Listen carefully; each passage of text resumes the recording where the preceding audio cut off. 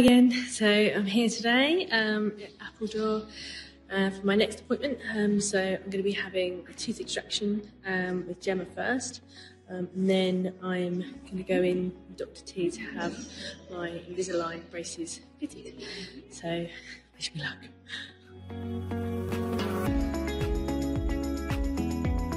I saw Jo today. We started her Invisalign treatment.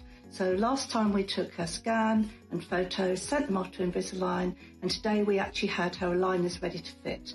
So tooth out, we then fitted her first aligner. Now because she has a little gap near the front, the aligner has a little false tooth on it, which we've coloured so that it blends in. So when she smiles with her aligners on, it doesn't look like she's had that tooth out.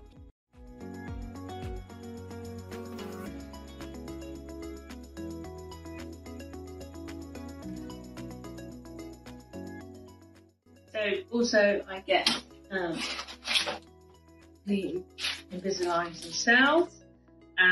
So they're each numbered 1, 2 and 3, so I get them mixed up. So first set already in today, and then every 2 weeks I change them. So number 2 will be going in on the 21st.